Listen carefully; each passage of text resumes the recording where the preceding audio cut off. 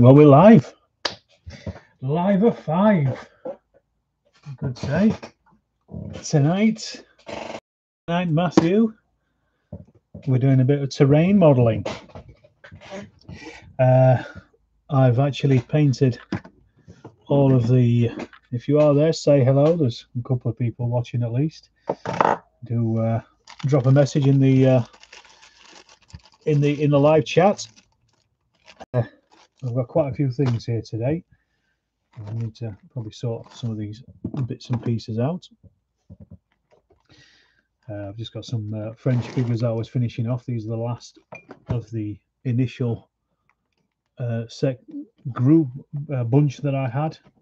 There's 6 of them left over, but it's musicians and guys with flags, so I don't really need those immediately. Tonight I'm going to try to work on this. Evening friends of General Haig. Still painting 17th century Polish hussars. Excellent. Good. Evening, Andrew. How are you doing? You all right? I was just saying that this is probably going to be the thing that I'm going to be tackling tonight. And also these walls as well, which I scratch built from various bits and pieces. I'll show you these. The reason I built these, painting Austrians again. Nice looking building. Yeah, it's Empires at War. It's in their Normandy range, but I thought it'll work perfectly well for everything all the way back to Evening Joe.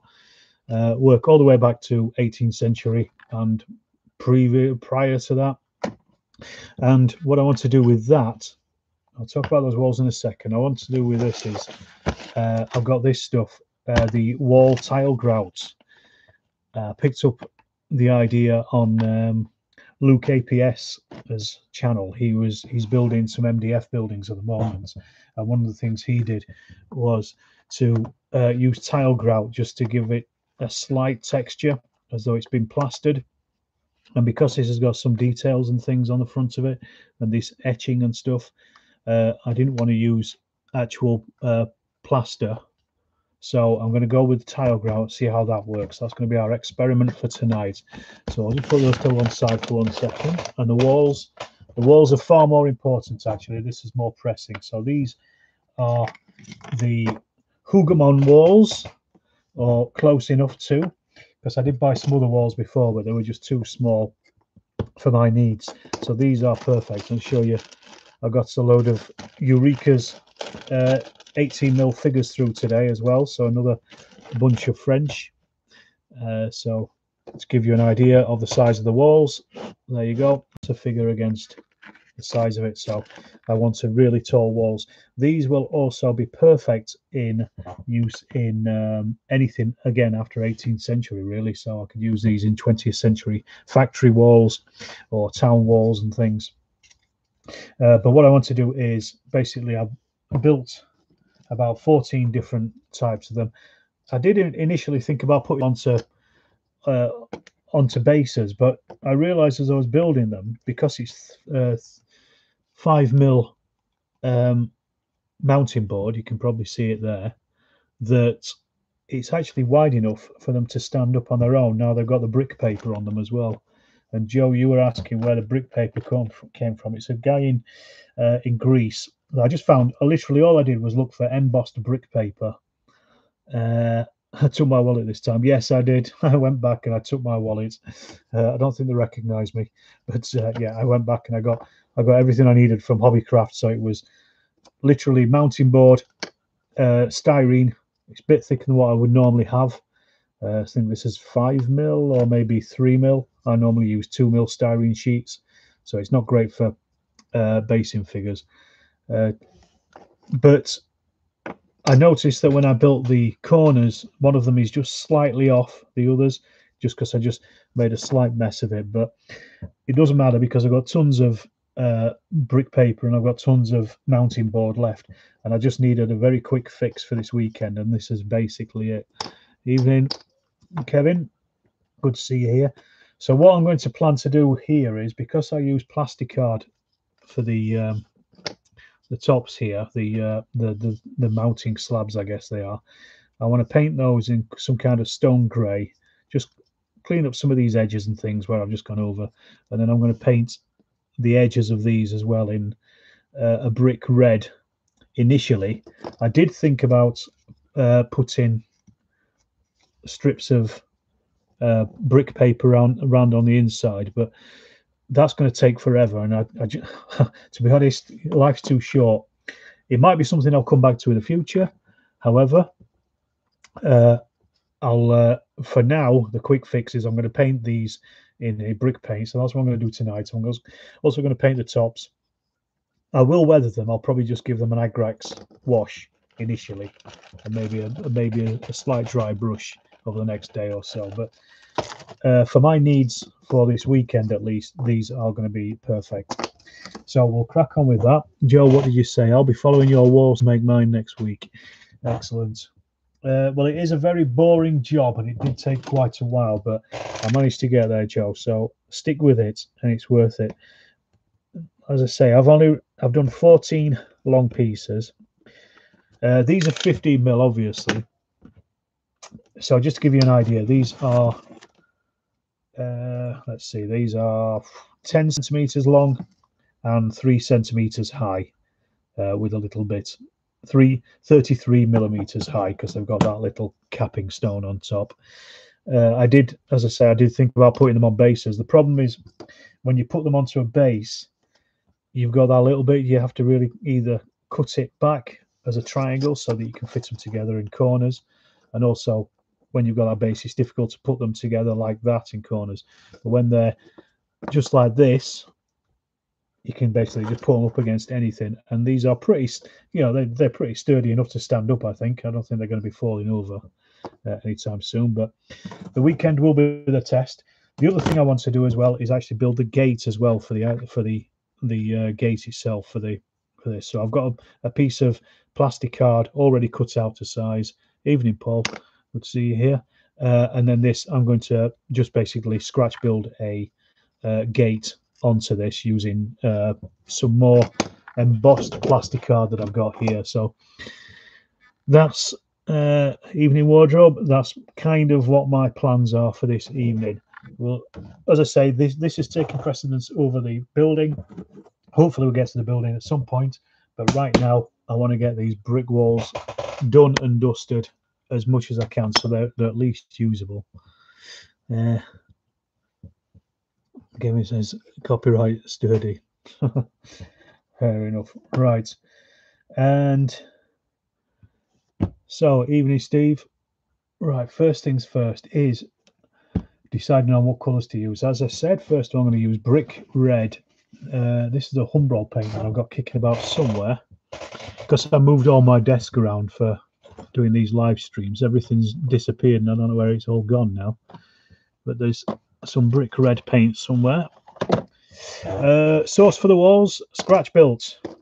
I'll just go over it again for you. It's literally mounting board and plastic card and brick paper. So I don't know if you can see the mounting board in the center there.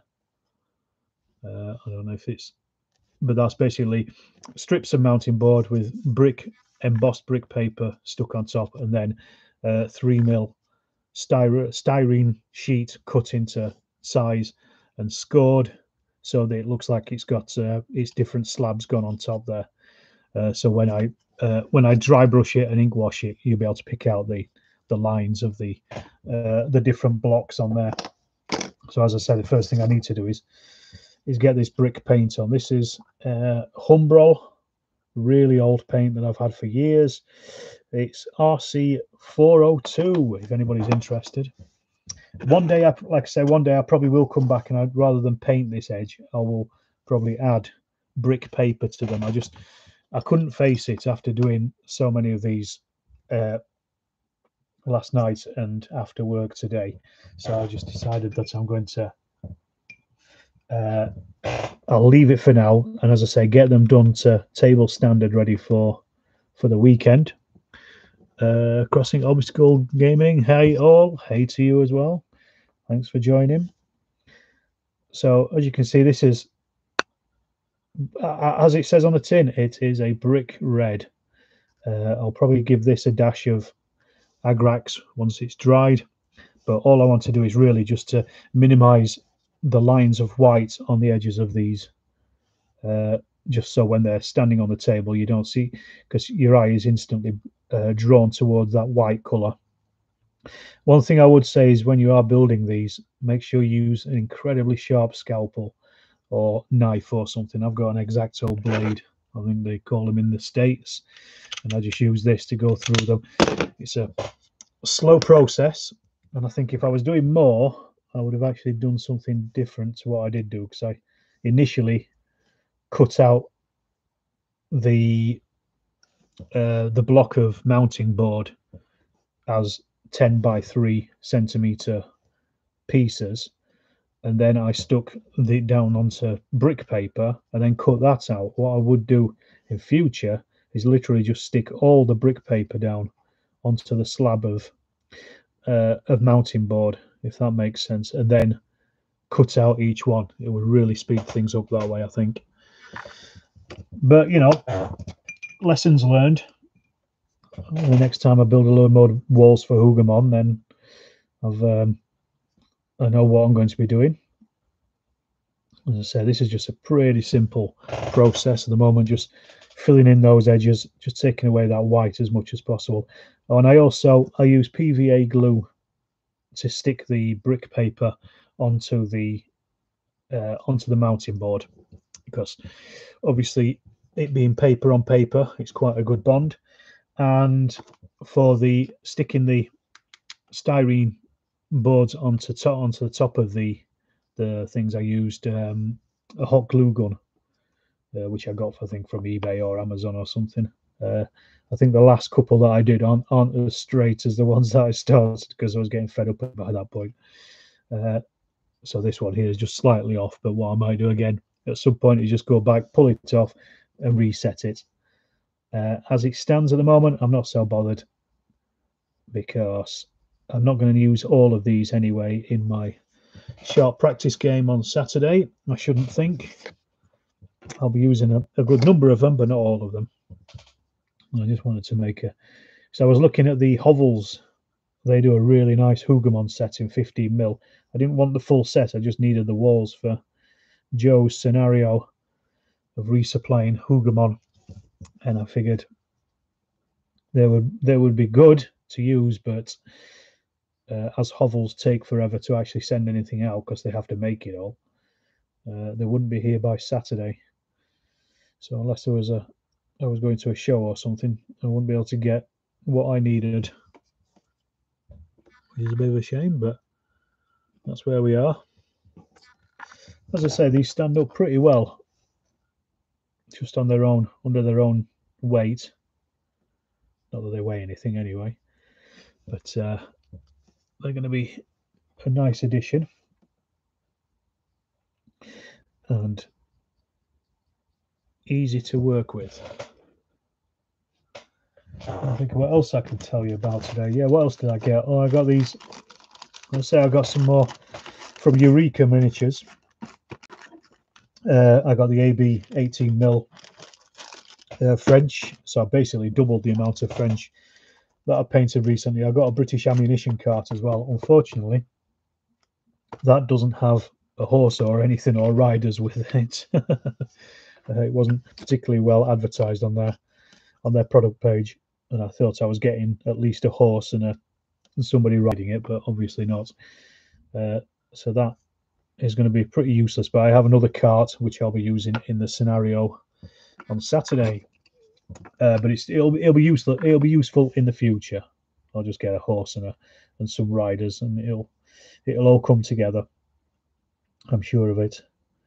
But the funny thing with Eureka is I'd ordered this stuff about 3 weeks ago, and I've been waiting and waiting and waiting. I knew, because of COVID and everything, things are slow, and obviously, these things aren't always people's first job. So when it's somebody's hobby, you've got to give them a bit of leeway to get the stuff together. But as ever, I just sent him a message just the other day and just said, can you just give me an ETA on on when you think these things might be coming, and then literally got an email back, and then the next later on that day I got your order has been processed and posted. So sometimes occasionally I guess people just need a nudge. It was quite funny. Do I know which Anglo-Allied force am I using yet? Are you going for the random roll option? I am using the Nassau, Joe, which is why I've been painting them. They're all done and ready. They're ready to go. They are. So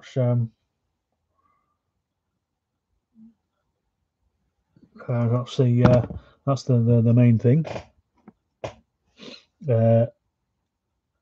You will have seen me painting them. Well, you have, because you saw me doing it.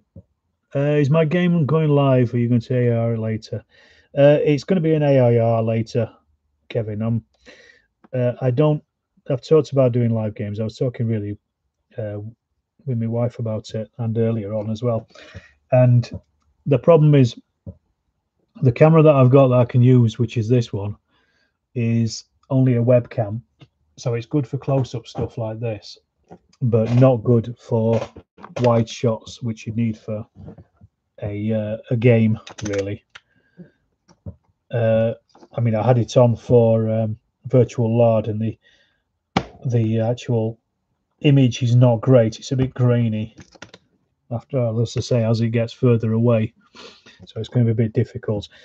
That said, it's something that I've got in the back of my mind as to do live games in the future. What I'll need to do though is buy a good camera for it. So I'm going to need a big like a digital SLR that runs like a webcam.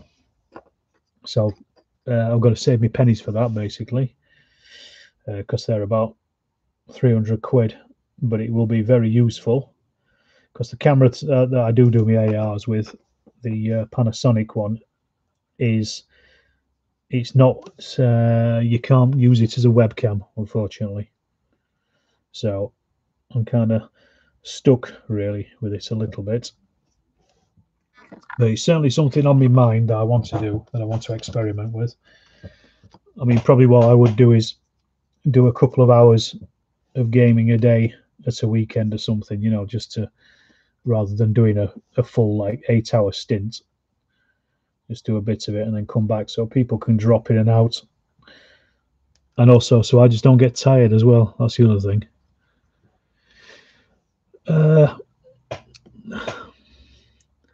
Excellent. Don't know if you saw The Office of Dutch. Lardy Edgio. I didn't notice. No, I painted him as Nassau. Am I breaking the rules of the scenario, Joe? I watched a couple of games with you and enjoyed them. Cheers. Which games were they, Kevin? The ones from Virtual Lard, or the ones that? If there were ones from Virtual Lard, there were ones I was a participant in. I did pull up the other one as well.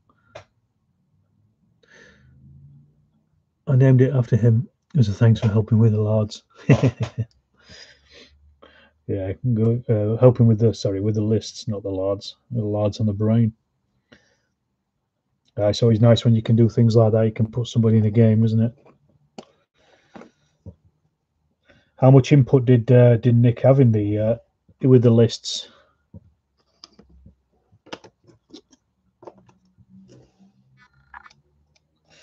Some of these have started to come a little loose from the hot glue gun, so I'll probably have to go back at some point and just refix them back in. As I say, for now, they'll be all right. I just want to get them kind of painted up at least, and then when they're done nice and easy. And we've got 15 people in watching. If you are there, say hello. Don't be shy. You're amongst friends. Tell me what you're painting tonight, if you're painting anything. Nice to know. Eric Endler, hello. Hello, Eric. Good to have you with us. And I've been thinking about live streaming as well, and just making it more of a fixed thing in the calendar rather than just doing them randomly like I was kind of doing last week. So I was thinking possibly Thursday nights and Sunday nights are probably maybe the best nights. Really, it's Thursday, working and lurking, good stuff. Sunday nights are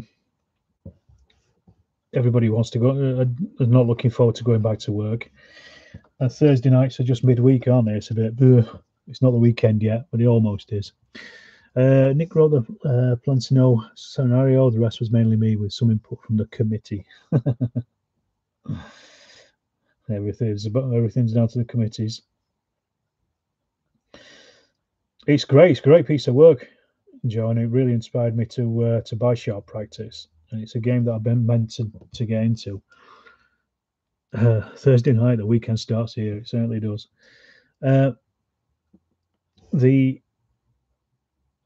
Because I've always had my eye a bit on Sharp Practice, but I'm not particularly fussed about the Peninsular War.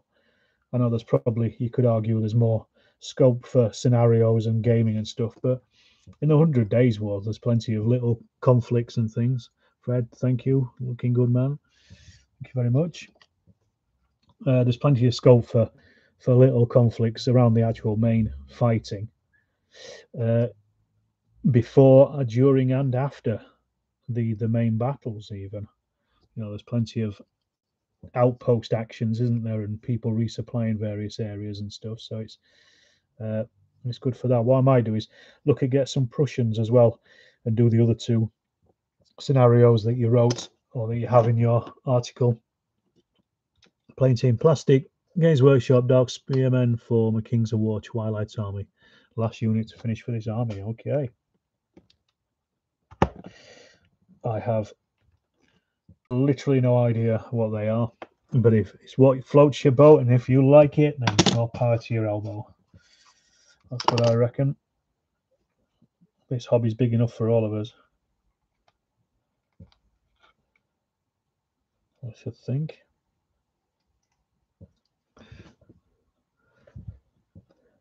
So I'm literally just, again, as ever, splashing this stuff on. I really need to trim that one down, actually. Yeah, like I say, all I did, because there were scratch builds and I was kind of doing them pretty quick, I've buggered up one of the corners, but it doesn't really matter. I can either go back and make another corner or just trim a couple of them down so they're all about the right size. So if I need to, I can make a four-walled courtyard, and it's quite a big area that it covers as well, which is good. I'm the same. Waterloo's been a love mine since I was a kid. Yeah, absolutely. Pretty cool stuff here, Wardrobe. Cheers. Waterloo was always my favourite ever since when I first got into wargaming. I used to get the Eschi 1/72 scale figures, and I've got none of them left anymore. And it was always the Napoleonic Wars that I got. I think it must have been because I probably one day watched Waterloo on the telly one Sunday afternoon, most likely. But to be honest with you, it's probably before that. I used to go to the library and get out loads and loads of kids' books on the Napoleonic Wars. They used to have them in then. Richard, Kevin, will you be in the background playing? Will you have in the background playing Sharp's Waterloo? If I'm honest, I've never watched a single episode of Sharp. I've probably watched about half of one, and that's been about enough for me. I really, unlike a lot of war gamers, I can't stand it. But Richard says he's doing Afghan MDF buildings at the Mo. Nice. Terrain building. Never hurts. But yeah, I've always had an interest in the 100 Days campaign. Although most of my wargaming output these days is Second World War. The Napoleonic period has always been a period I've been interested in. So my first Napoleon, in fact, my very first war game was with Napoleonic figures. I was at school, and my we had to do a show and tell thing in English class, and so I took in my Eschi figures because I've been painting them, and I basically said, "This is what I do." I was just painting. All I do was paint them, and one of the guys in the class, young chap Jonathan, he said to me, "Do you war game with them?" I said, "I don't even know what that is." So I was probably about 12, maybe then, I think. Right, that's all those edges done. And he said, and he introduced me to it, and he said he did micro tanks, and he explained to me how the games worked and things, that you basically move stuff around with tape measures, and you fire at each other with dice and things. And I kind of took this, and I took it home, and I thought, right, I'm going to come up with my first rules I ever came up with. And what you did was, I'm kind of going off a 30-year memory now, but we basically set up 50 figures either side. I think I had British, and the guy who was with me had French. And we just set them up. They weren't in any formations, anything. They were just literally all over the table. And the rules were, you could either move one figure 6 inches, or fire, and you rolled a d6. And if you had if it was for every inch that you fired, you had to roll above that. So if you're firing at 1 inch, you had to roll above a 1 or above, 2 inch, 2 or above, etc., all the way up to 6. But you could fire anywhere on the board at anything, and that was literally the rules. So it was like one figure at a time each side. God, talk about old school.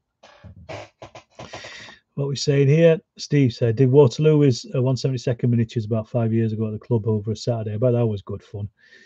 I was an Eschi Zulu wargamer back in high school, my start to the hobby. Yeah, I used to have some of the Zulu war stuff as well, the Brits and the Zulus.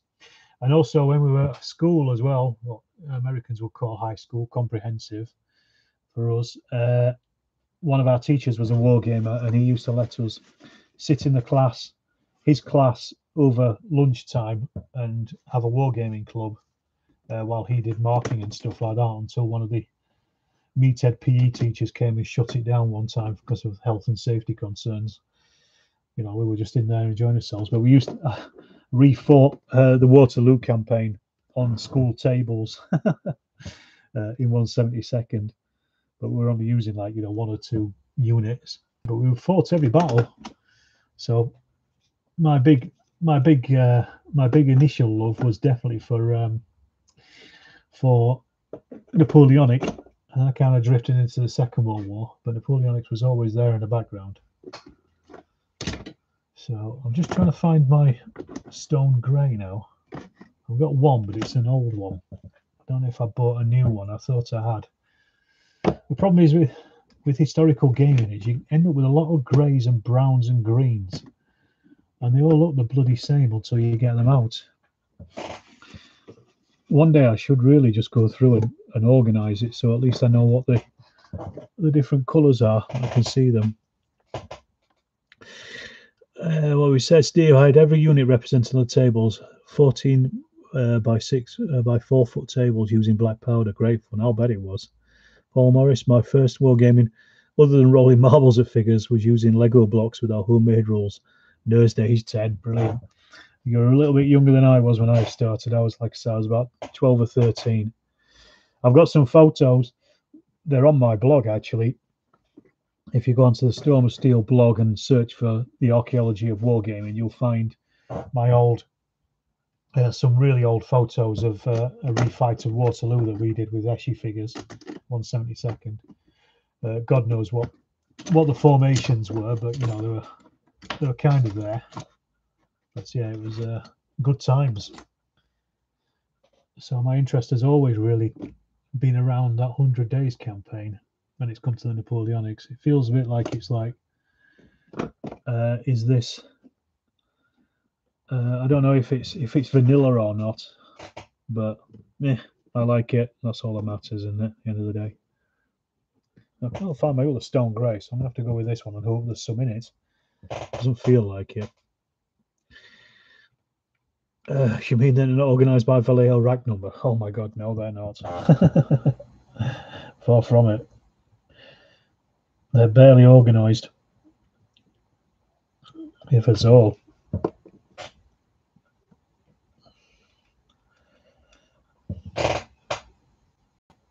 It's quite a state.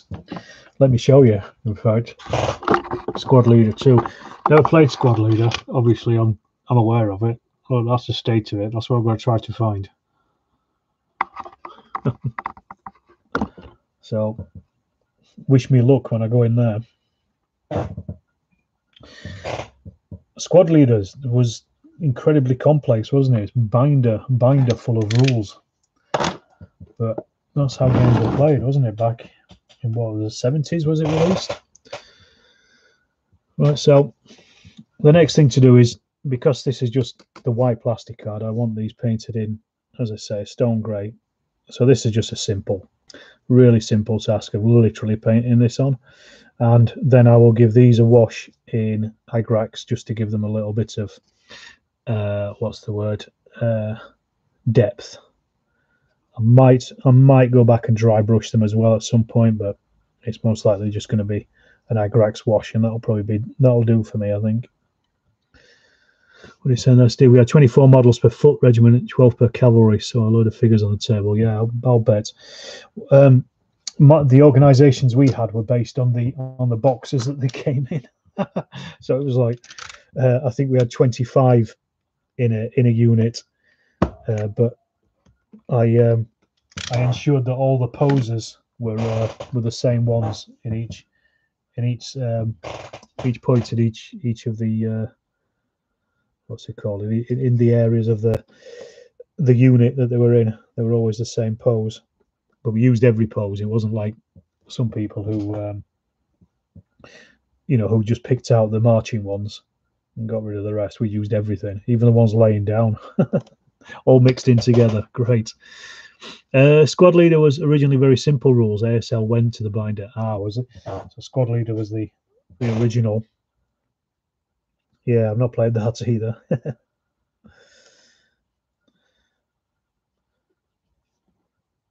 Can't really remember what war game board games we used to play. I had a copy of Avalon Hills. I think it was a 100 Days campaign, actually, but I'd never read the rules or understood them. I've been looking for a copy of it ever since. It was the small box version, and it had the painting of Scotland Forever on the cover. I had that when I was about 12, but I just couldn't understand the rules at all. So I couldn't do abstract thought. I didn't understand it. I didn't realise that you were supposed to take account of each of those little squares being something like 25,000 men or whatever it was. I played Advanced Squad Leader. I think I enjoyed it, but I never completed 2 turns. Detail Junkie's Heaven. Yeah, it got more and more complex for each scenario. Only got 3 or so before giving up. Yeah, I mean, some people love it. They thrive off it, don't they? I'm a complete opposite. Abstraction for me, please.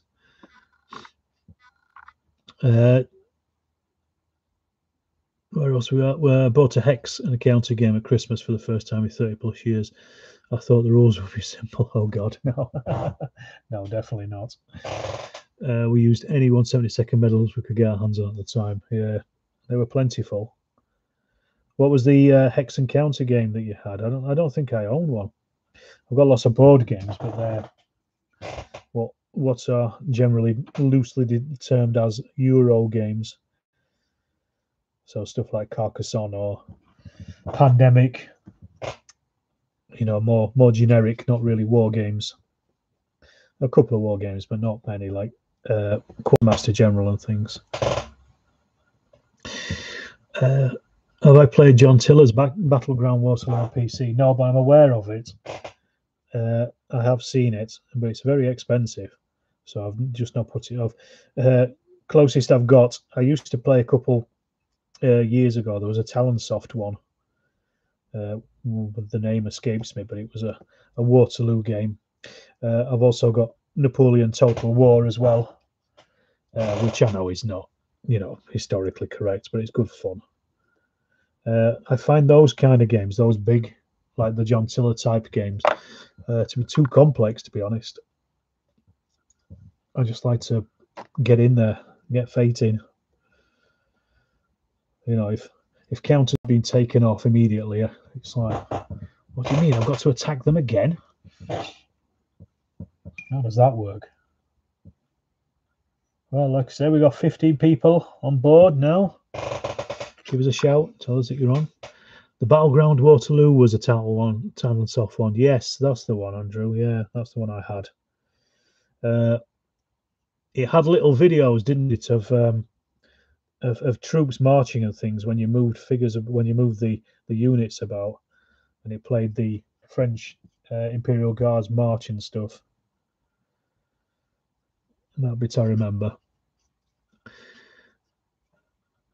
The Talonsoft one is that they also had Prelude to Waterloo and Napoleon in Russia. Yeah, there's lots of videos. Yeah. Evening, Terry. Good to have you here. I remember seeing that in the mags. Never saw it in real life.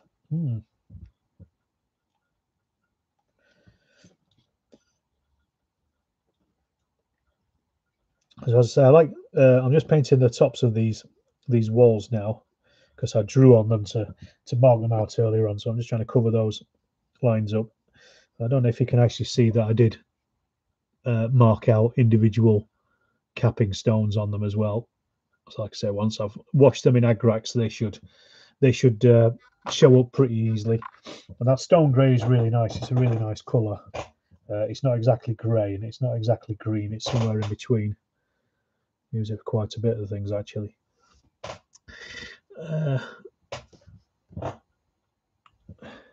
36 minutes in. But yeah, I'm looking forward to the game of sharp practice. I've been reading the rules for the last week. A lot of it is similar to Infamy, which I'm familiar with. There's an Infamy AAR coming this week, actually tomorrow, so keep an eye out for that. But yeah, there's subtle differences, which that's the thing with Lardy games is a lot of the core mechanics are very similar, but then for each one it's just slightly different. Cry Havoc is available as print and play now. Okay. I don't know Cry Havoc.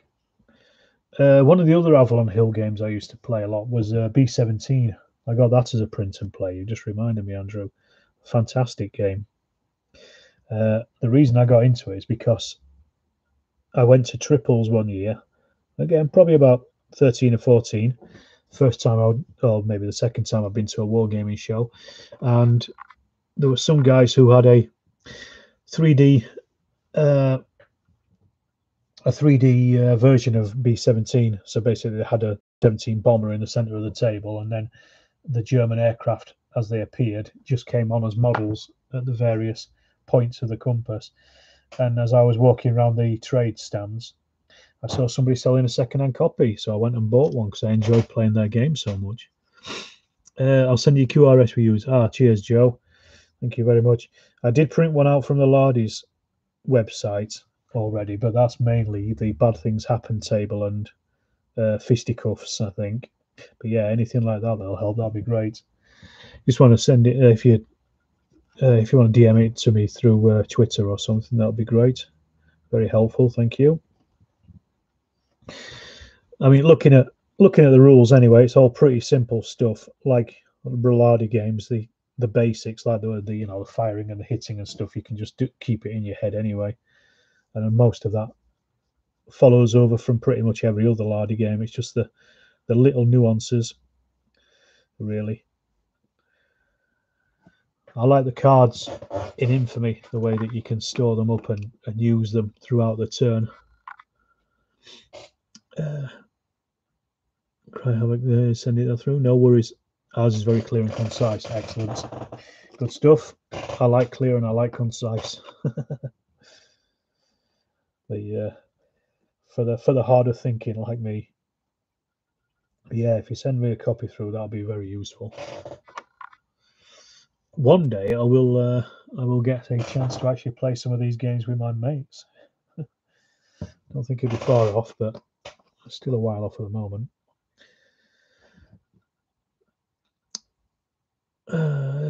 Sad that Triples died, Richard Hogg. Yes, yeah. I agree. I think it was a slightly bloated though, wasn't it? It was a 2-dayer, and you know we used to go when I was a kid. I used to go for both days, and then as I became an adult, I just couldn't cope with 2 days. That's it. So we used to go on a Sunday, and it was pretty dead, to be honest, on a Sunday afternoon. So there's no wonder uh, it was falling to pieces. What was the last in-person game I had? Funny story. This was last year, in fact, last summer, probably towards the end of summer. I can't remember exactly, but it was towards the end of summer. We played. I went to my mate's house and we played Quartermaster General Cold War. This was just after I think they lifted the first lockdown, and my mate was shielding because his wife's dad is quite old and was susceptible as well. So he was shielding, so he wouldn't let us in the house. So we had a 3-player game. I thought, right, well, I'll take a 3-player game. You know, it's an easy setup. There's no messing about, and it's a good game as well. And we set it up, but he wouldn't let us in the house, so we had to play in the garden. And the wind was kept blowing and picking everything up because it's all cards. So cards were getting blown everywhere. And me and the other mate, Dean, we kept saying to each other, if only there was somewhere we could sit that had, you know, walls around it. But yeah, he wouldn't. I mean, you know, fair enough. He was looking after his wife's dad at the end of the day, but it was a bit farcical, really. If I'd known that we were having to sit outside, I would have taken a game with heavier pieces. But that was the last one, I think. So yeah, it's a long time ago. We were actually talking about doing it in about a month or so, but at the moment, I'm still pretty cautious at the moment about going out and about and stuff. Because I think, you know, we'll probably just hit a third wave in the next couple of weeks. And I know, you know, there's issues about people needing livelihoods and stuff. I know all that, but I'm just erring on the side of caution, I think, for a little while. Richard says, used to shop on Saturday and work out which games to play on Sunday. Yeah. I don't know if you noticed as well, Richard, they felt like there was a huge drop off in participation games towards the end of it.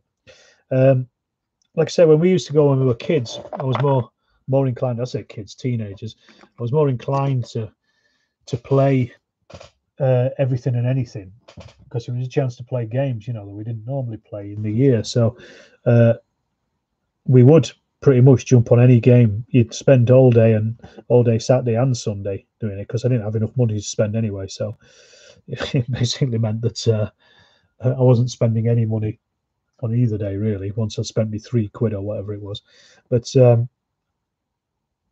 yeah, we'd spend loads of times playing. But then the last few times that we went, I mean, I'm not that fussed about doing participation games myself, but I just noticed there didn't seem to be that many. Most of them were display games, and I wonder if that was a part of the demise as well. You know, it's you kind of looking at people just with static displays on. If there's not many people trying to get you actually involved in it, what's the point in going? You know, once you've seen everything. It was something that we always thought was noticeable every time we went for at least the last few times we went. But Chilcon is out and about now on at Sheffield, and that was good. There was a great 135th scale Mad Max one year. Oh, I don't remember that one. I bet that looked pretty good. I've seen a couple of nice Mad Max games with the truck and everything barreling down the road. They look great when they're done properly. I kind of got into Gaslands because of the Mad Max vibe. Fury Road, really like it. Should play more Gaslands. It's good fun beer and pretzels game. And I've got a load of Hot Wheels cars sitting in a box, waiting to be painted. I know I could just use them as they are, but I like to weather them and make them mine. One year, I don't know if you remember this. This is going back quite a long time ago. At Shriples, there was a 1/35th scale Second World War game based on Cross of Iron. And we played in that, and I played Sergeant Steiner, and my character got drunk and then started singing as he does in the film. That was a good laugh. I can't remember who it was that was hosting that. It might have been Sheffield Wargames Society. Really don't know. I remember it well. The Cross of Iron game, or just triples in general, Richard. Demarcation. That was it. I think I was instructed to shout that as well as as part of my character. They had like 1/35th scale Shermans and stuff on the table as well as part of the game. It was in a built up area as well. It wasn't on like a forest or anything, so it had loads of buildings and all sorts of stuff. That really went to town with it. Hey, yeah, the Cross of Iron board was ace. Good kill. Yeah, it was a good one, that. I'm glad it's not just me that remembers it. I can't remember who it was that hosted it now. Right, I'm getting through these. The thing I find with doing stuff like this with terrain is you've got to do a lot of it to make your table look any good. And it's something that I've really kind of fixated on a bit more in the last few years. I was looking at the old photos I did of my Malaya boards 7 years ago when we started doing the rapid fire campaign of the Malaya campaign, and they're awful. The tables are terrible. I mean, I'm not the best terrain builder in the world now, but I can just see that there's a vast improvement even in just 7 years of actually, concentrating on getting stuff on the table that looks good. Shouldn't just be figures. But the problem is, because you need a lot of it is very similar. Like these things, incredibly boring to paint.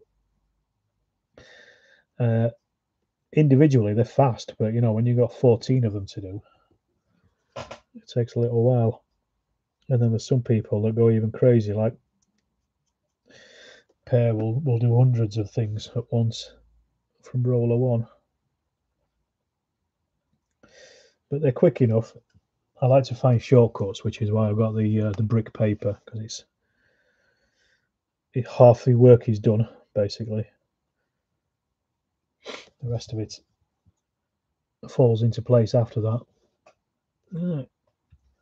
Come on, we've got 17 people here. Chip in, say something if you're there. I'll run out of things to say if you don't keep asking questions. Perry's a bit of a madman. No, he certainly is. His output is incredible. But you just got to be disciplined. That's all it comes down to, isn't it? Discipline. And if you're doing a project and you want to see it through, you've got to keep cracking that whip and going at it.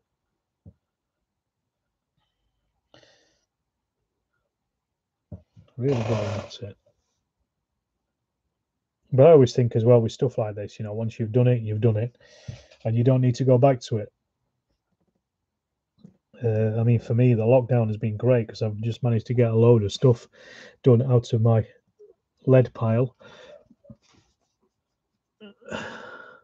Leslie Bailey Tipping says, "Evening. What are you painting? What scale and for what game?" Discipline and Madness. All those 6mm figures. Yeah, absolutely. I am painting the walls of Hougamon, or the walls that are like the walls of Hougamon that I scratch built yesterday and today. And this is for Sharp Practice, which I'll be playing on Saturday. It's the one of the scenarios from the Waterloo campaign that Joe McGinn wrote, which is resupplying Hougamon. So I quickly built some scratch-built walls for the game specifically, and that's what these are. So that's tonight's project, is to get these finished, and I'm looking at hopefully trying to get that building there as well, at least textured tonight, but we'll see how we go. Richard says you're currently having trouble with your PVA spray bottle. I find that I bought some cheap spray bottles and they're pretty crap. They either get blocked up or the mechanisms in them just stop working. So I try not to use them too much. Getting tiling grout in your eyes. Yeah, that's probably not good, is it? I don't think. I don't think it's meant to do that. What are you doing with the grout, Richard? Are you texturing buildings as well? Same as Luke Apps's project video from the other day. Can't believe I'm the only one that watched it. I'm sure everyone else has seen it. He does some good stuff. That guy Luke, really good terrain builder. Been watching some of his stuff for quite a while. A lot of it is buildings. Leslie says, are you going to base the walls so that they do not keep falling over during the game?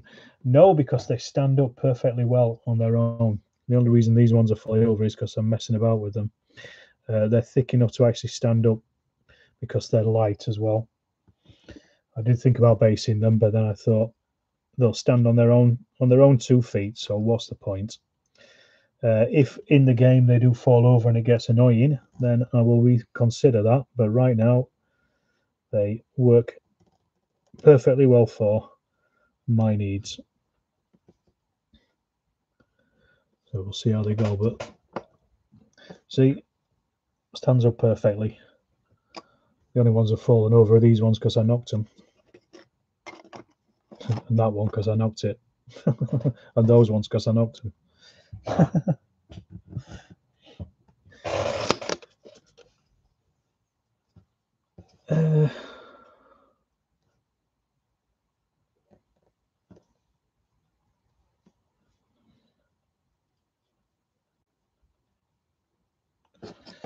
get more of this on here. I'm almost done. There's only 4 left to do, thankfully. I'll say I'll let them dry. I'll probably stick Agrax on them tomorrow, and then maybe give them a very quick, light, dry brush just to bring out the edges of the tops of the walls, and then they're pretty much ready. After I've gamed with them, I will reconsider putting brick paper on the edges as well. But as I said, I didn't really want to go cross-eyed today, so I decided not to do that. Let me just show you the difference between how they started. So that edge there, you can kind of, once they're together, that red brick in between really just blends into the, I think there's no white lines there, which is quite nice, which is exactly what I was going for. Pimping and basing Blitz MDF Middle East buildings. Yeah, I think I've got a couple of Blitz stuff. I haven't got any Middle East ones, but I've got some of their other bits and pieces. Andrew says, are you going to Salute this year? I would like to go to Salute. Problem is, from where I am, it's expensive. Ian Fuller got me some free press tickets in 2019. So me and mates, we were able to go down because my mate, his father-in-law, was working for Network Rail, so he was able to get cheap tickets. I probably shouldn't say this in public, but he was able to get cheap tickets for us as well. And we basically it was quite a cheap trip out, really. Otherwise, I think it ends up being something like about £100 return from the train from up here, from Sheffield, which obviously is quite expensive, even just before you've even got in the door. But if you can get in, if you can buy tickets early enough, train tickets, I mean, you can get them relatively cheap. Probably that's about 30 quid. Leslie says, unfortunately, I did not. I'm in France. I've not played in Bristol for many years. Club used to be down the centre of town. Not as expensive from here. No, I'd say not. Gone to Big last year. Was that the one that the Lardies were at? Big. I think I was listening to one of their podcasts from last year, and they were a Bristol event. I was listening to their latest podcast talking about storage and things. The the eternal struggle of buying more figures yet having nowhere to put them. I swapped over to the really useful boxes last year. It cost a lot of money, but it's the best storage solution I've had for figures. You had an interview there. I probably heard it then, Joe, but I probably didn't put two and two together at the time. I do apologise. It means I'll have to have a listen back, doesn't it? I can see here where I've gone wrong with the hot glue gun underneath these. You can't actually see it from above, but I can see where I think I accidentally turned the hot glue gun off halfway through trying to glue these things. So the glue was setting as I was actually spreading out everything. So you need them really hot. And for some reason on my hot glue gun, the on-off button is right next to the trigger. Show you what I mean. I got a big hot glue gun first of all, and I saw, I think it's Midnight Miniatures or something. He was using one of these ones, so I tracked this down, and it's a really good one. It's only small, but you see there that the on-off switch is literally where your hand would be. So it's easy to turn the thing off halfway through your gluing. Let's have a look. I just finished off in 28mm buildings, Viking Saxon, sprayed the roofs of PVA and flocked them to look like grass. Nice. And this afternoon finished off a few shields with my Vikings for Raven Feast. Excellent. And Steve says you use the really useful boxes as well. What size do you use, Steve? I've got 9 litre for figures with Sally Forth's things in them, trays, and commission figurines trays in them, and I use I think it's 18 litre for scenery, and they all stack up really nice, really easy.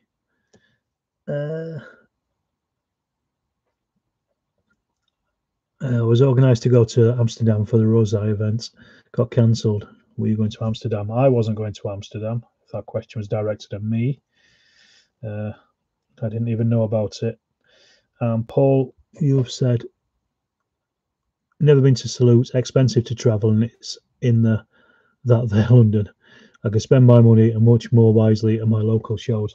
There is that, and I have an agreement with you. Like I say, I probably would never have gone had I not got a free ticket to go as press from Ian. It was never, well, it's kind of like, it was always, I should go to it at some point. But that said, it is a fantastic show. Really, really good.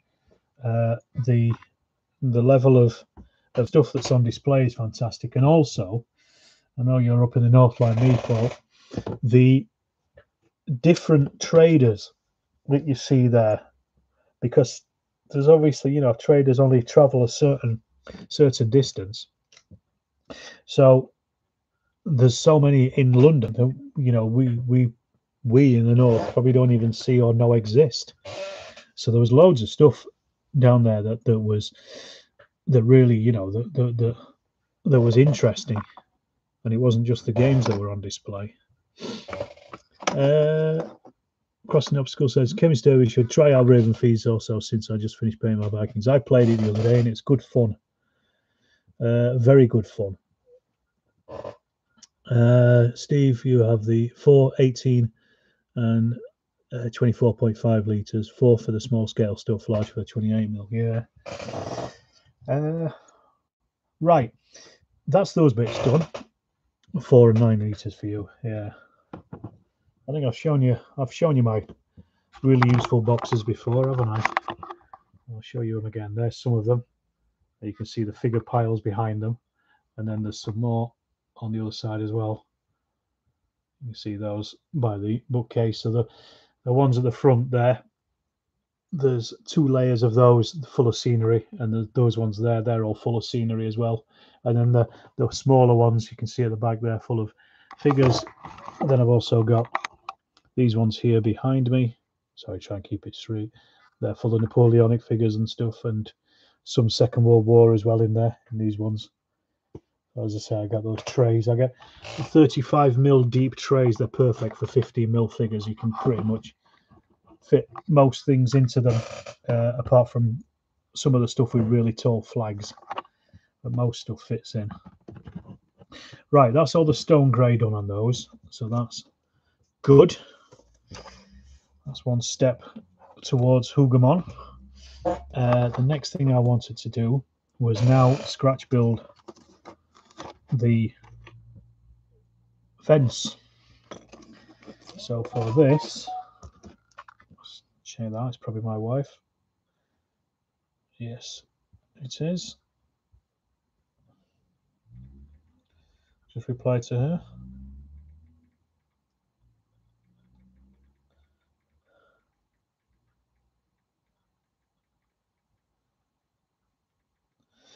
And let's see what else we said. Been to Salute a couple of times. It is an experience. Yeah, absolutely, 100%. Perhaps not every year thing. Yeah, that's what I think. It was also around the time that I started filming shows as well, and I noticed that the film of Salute got way more views than any of the other Wargaming show videos that I did.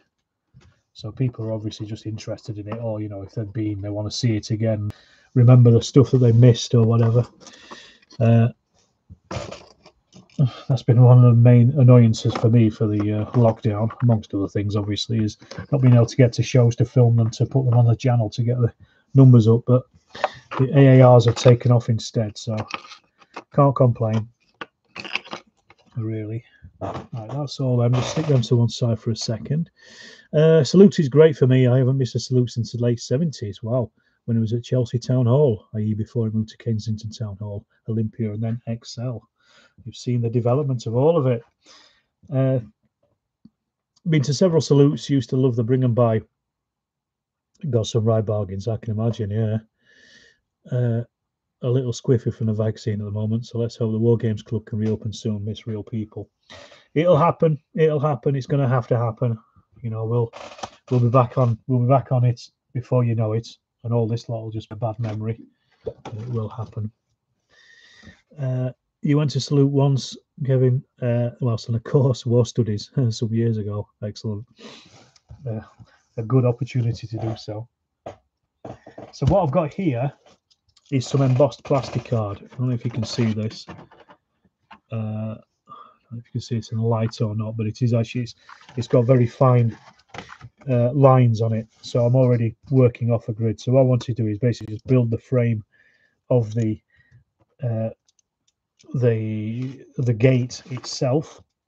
So I thought it's going to be a lot easier just to do it with this already. I've already marked out my center point for the gate. What I'm doing is I'm not cutting this all the way through. I just want to mark it out. So again, when I come to dry brush it, I can it will pick up that little etching there.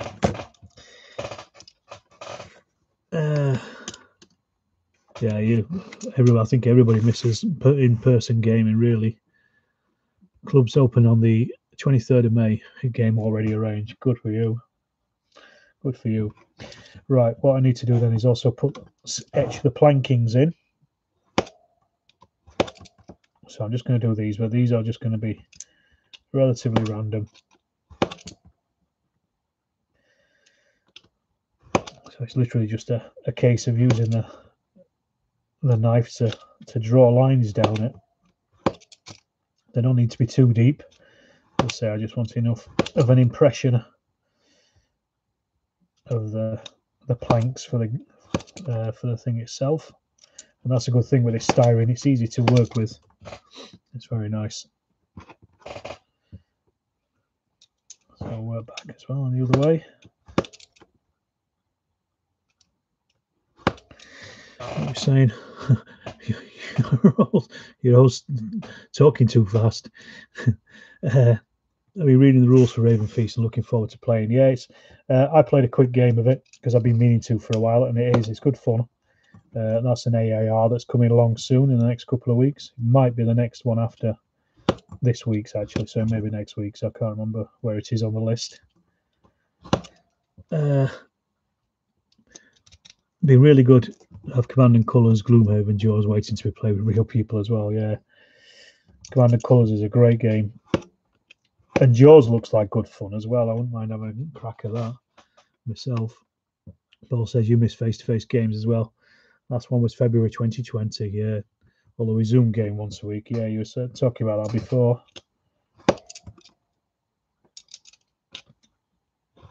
Oh, I didn't tell you all, did I? That's Paul was very kind to send through a load of Japanese and 14th Army British for Burma, so they're on the list of things to do soon.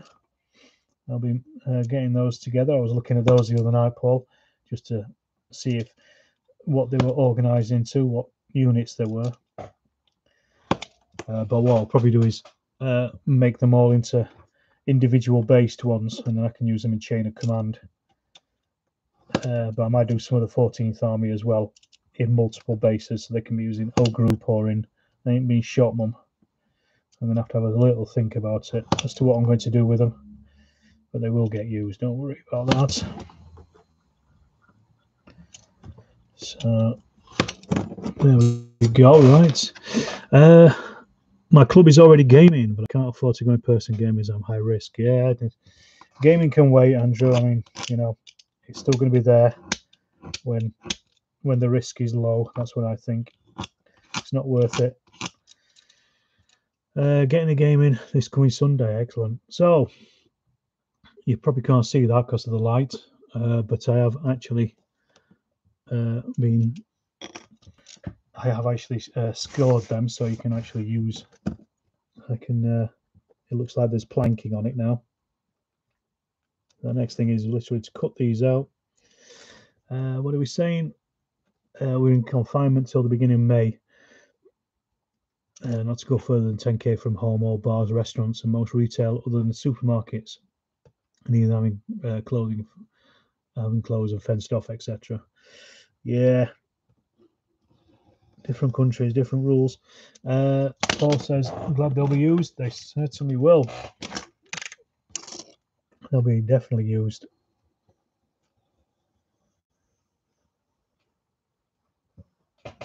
Sorry, just concentrating while I'm cutting. Because the last thing you want is this to turn into a horror show with blood everywhere. I think that should be enough.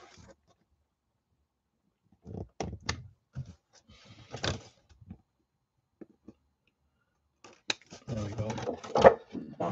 So that's thin enough now to turn into planking. Wood coffee stirring sticks works wonders for planks of wood. Yeah, it does. Not at 15 mil though, fortunately. A little bit thick. If it's 28 mil, no blood, please. No, don't worry. If it was 28 mil, 100% agree with you. But yeah, at this scale, I need something slightly smaller. And whilst I was in Hobbycraft, I also got some cement as well, liquid cement, because I was running down on it. I actually probably ended up spending as much in Hobbycraft today as yesterday, as I probably would have done if I just bought the ones from Hovels that I was going to buy. Never mind. Blood for the blood grot, spruce for the sprue throne. Indeed. He demands a sacrifice, but not from me tonight.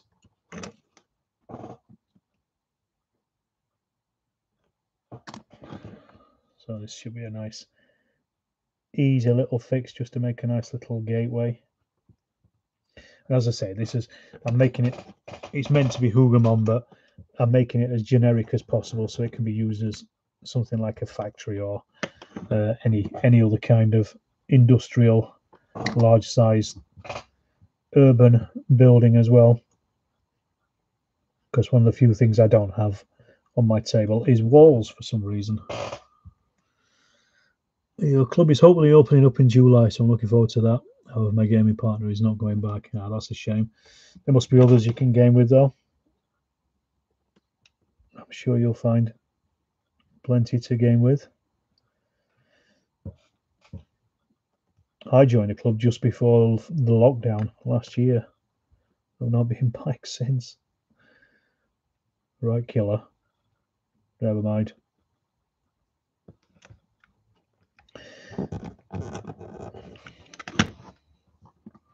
Just measuring these on by eye, really. Just making sure they kind of fit up a little bit.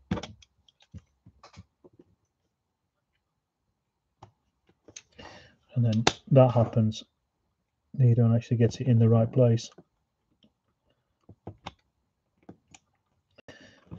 I don't really mind them being particularly rough either, because I want them slightly rustic, shall we say.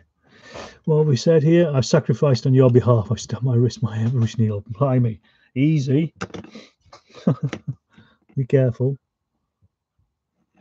Question for Paul. Do you do reenactment World War One? I can tell you the answer to that. Yes, he does. Or at least he did. With a certain Mr. McGurk,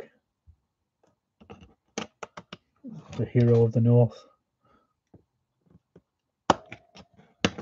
Alright. So now we just need this central part.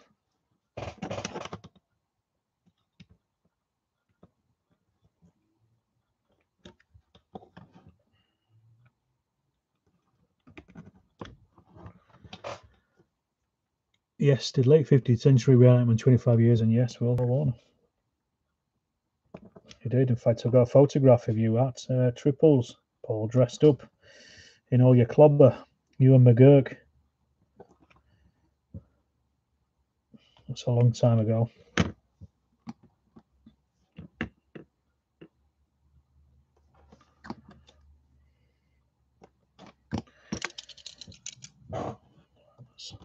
Let's see if this actually fits in there. Oh, it's close.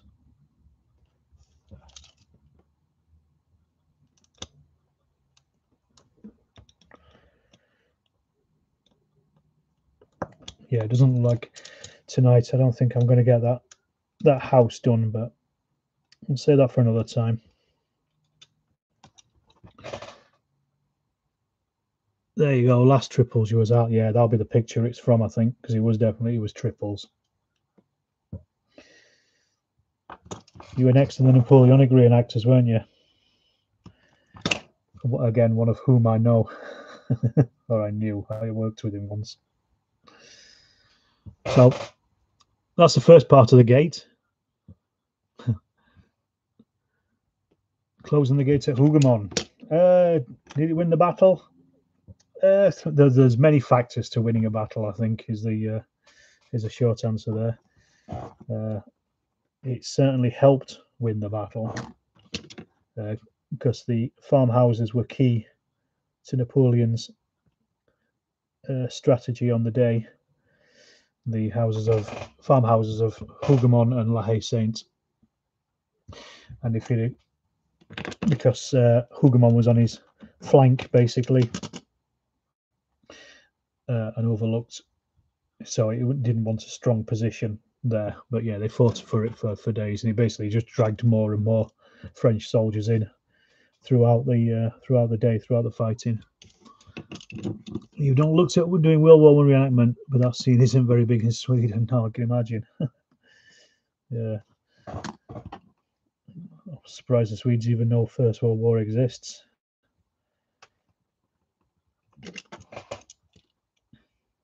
But There we go. I've got a little bit of a better way of doing this now. I'm thinking about it a bit more.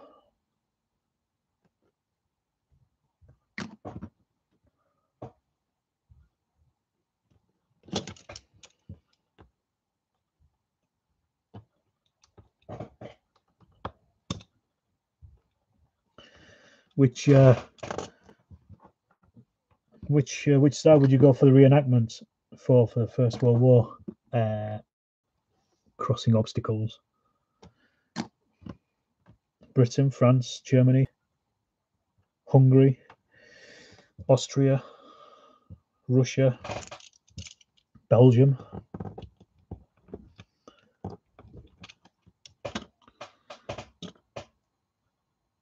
We did look at it as a project for the centenary. We're looking at doing something earlier in the future. Was that, Paul? The Waterloo?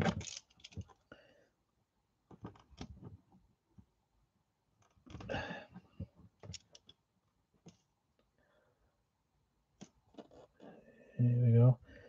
Have you got your painting mojo back yet, Paul? That's the question. It's a question on everybody's lips. Are you doing some painting? Probably British. Oh, reenactment, yeah. Good stuff. Any particular year? Or just general?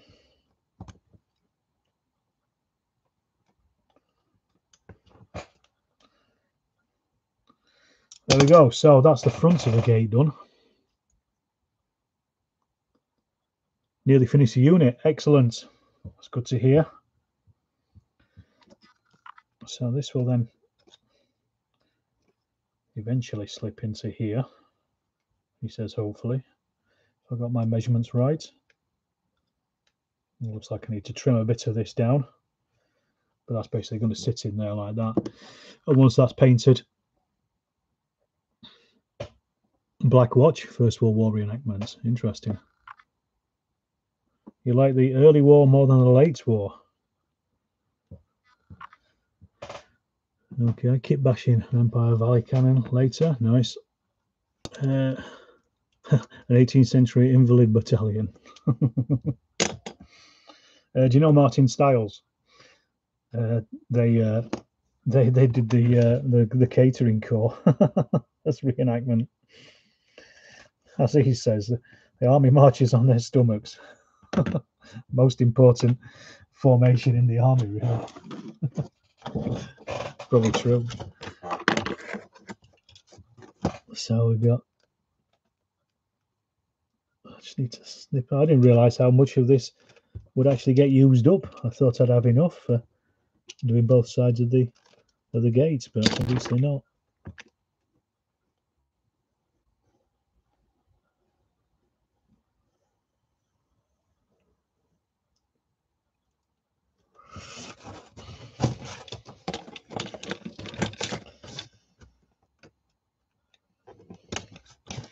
Right, come on, you.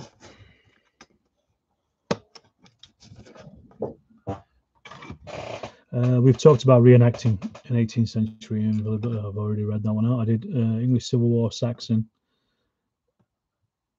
SHE and World War II from 80 to 2010. A lot of reenactors out there. I guess there's a point where you get to where you're only you get to an age where it just stops looking realistic, I guess, isn't there, really?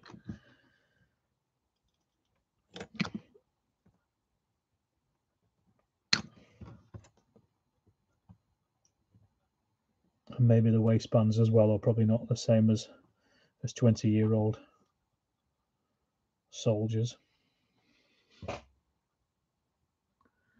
And French Napoleonic.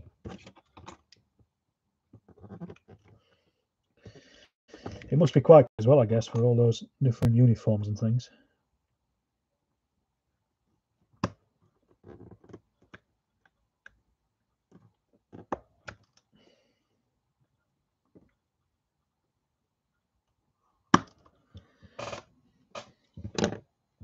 something I've never been interested in pursuing really is reenactment. I mean, if it's what floats your boat, then fantastic, go for it. But just never been bothered about it. I guess it's the cost really, as much as anything else.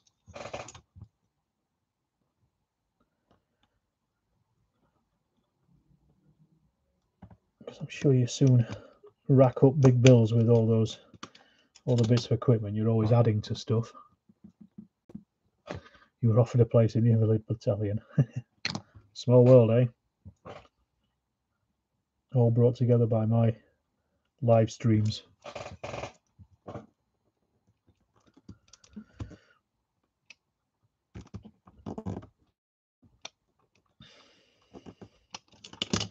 There we go. It's funny how the first time you do something like building the front of this gate, it takes a little while, and then you realise all the shortcuts you can take for the second one. Oh, 7 Years' War, not she.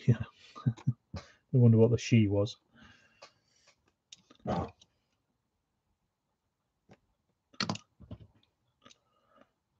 Right. Getting that into place. So, I don't know if I mentioned it earlier, I can't remember, but I was thinking about trying to make these live streams a bit more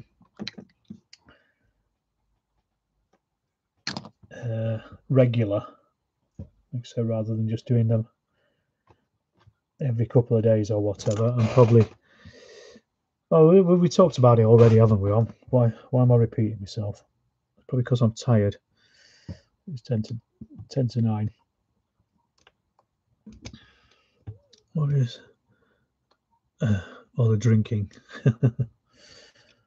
Yeah, I think that's the expensive part as well, isn't it? The drinking. So yeah, probably I think I'm looking at probably maybe doing Thursdays and Sundays, and I can set it up and they can just go from there,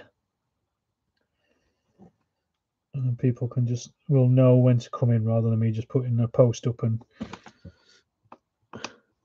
what Andrew, the live stream, Andrew, just talking about, I might make them more regular. I mean, make them on a Thursday and on a Sunday, just so people know when to catch them. Really, you like the live chat format? Yeah, I like it too. It's nice to work away on stuff and know there's other people sitting there doing things as well.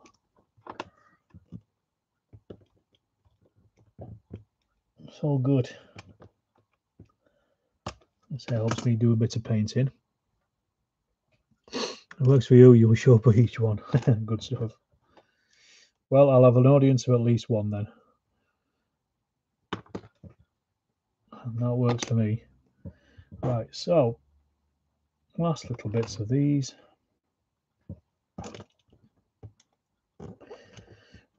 Because I've obviously used glue on this, I'm going to have to leave it to dry for a bit before I can do anything else, so I'll probably not be able to paint it till tomorrow. But painting won't take long. It's a few minutes job. Thursday, Sunday sound good. Paint and chat is fun. You met your wife reenacting, so you got your money's worth. Yeah, good investment.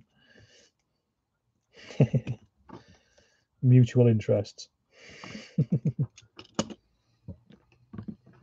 There's certainly nothing wrong with that.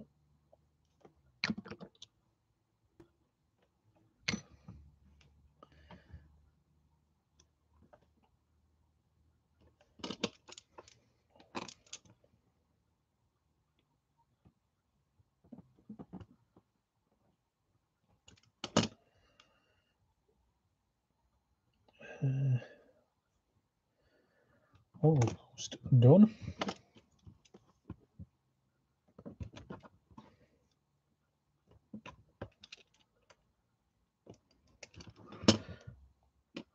good investment indeed. Plus, you don't have to explain your hobby to her. Yeah, that's a good point. Half the work is already done.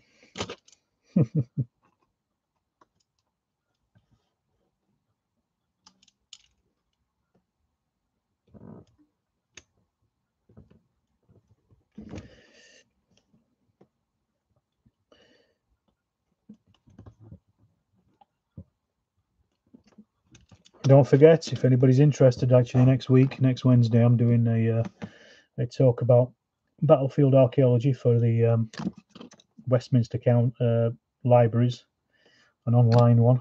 It's free as well. I think I posted the link a while back. I'll repost it. I'll stick it on Twitter and probably on my Facebook page as well. The Storm of Steel. So if you're interested in signing up, it's free. Me talking about the stuff I've done in France. Hey, your father-in-law was a wargamer as well. Perfect. What a family. I bet your mother-in-law was happy.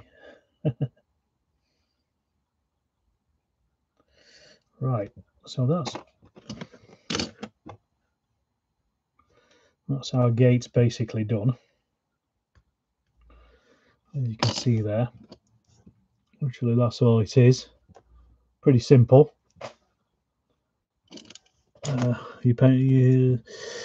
Paul says his painting table with the other half. She sometimes paints war games figures. She does all of my horses. Yeah, Amanda's horses are fantastic. The very few that she's posted in the secret nerd room are brilliant. Really good.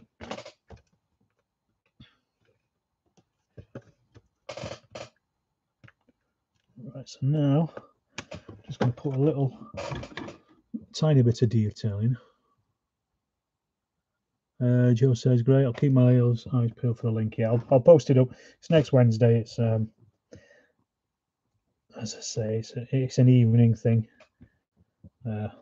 Towards the time, I'll stick the link up and I'll dig it out.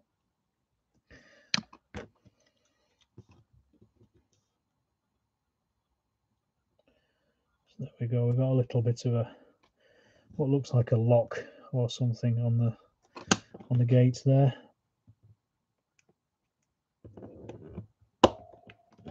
Keep those nasty Frenchies out. That's the plan.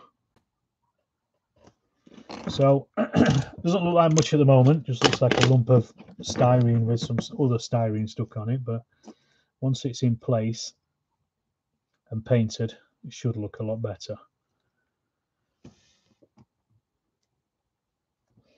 So just make sure it fits in. So there you go. The back gate to Hougoumont. And there's the walls. Time from 5 to 9. I'm not going to attempt the grouting tonight. I was going to. I think I'm going to. I've been at this for an hour and a half, so I think I'm going to leave it at that. I've kind of achieved everything that I wanted to. Just pile wounded French drummers up behind the gate. That'll keep them out. Yeah, absolutely. Looks pretty good now. Cheers, Andrew. Forgot to ask, is a brickwork English or Dutch pond? It's English garden wall. Dutch bond is every other layer, I think, is as a header rather than the stretcher. I can't remember. It's been a long time since I've done any industrial archaeology, but you have to know this kind of nonsense in that as well. So really all I need to do for these now is paint that gate, and then I'm going to wash the tops of these with Agrax, but like I say, I'll do that tomorrow because it's a reasonably big job, and then probably just dry brush that off as well just to give it an edge, and then that's them done. Really, they're ready to go. They're ready to go on the table. So I'm glad I managed to get those done tonight in a bit of a rush, but you know, needs must as the devil drives and all that. And on that, I am going to say good night, I think. Thanks, everybody, for tuning in. It's always appreciated. And relive the stream on the channel later on when the video is processed.